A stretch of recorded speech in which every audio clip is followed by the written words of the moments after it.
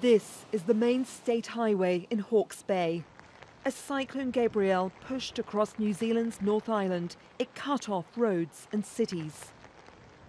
It brought torrential rain and some wind gusts reaching 140 kilometres an hour, leaving residents shaken. Thunder and lightning and everything last night was just horrific. But the devastation is just, it just makes you want to cry, to be honest.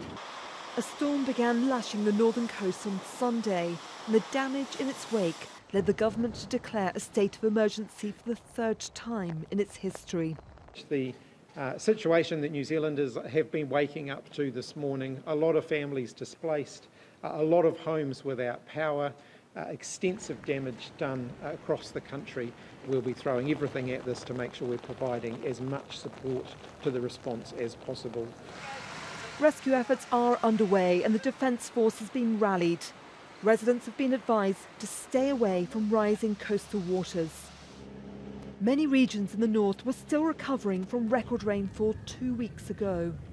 On the east coast of the North Island, entire towns and settlements have been cut off due to either rising floodwaters or the roads going in and out of these places have been cut off by slips or fallen trees. In some places, the entire road has gone. Hundreds of roads are impassable. Land is continuing to slip under the weight of torrential rain. And tens of thousands of people have no power.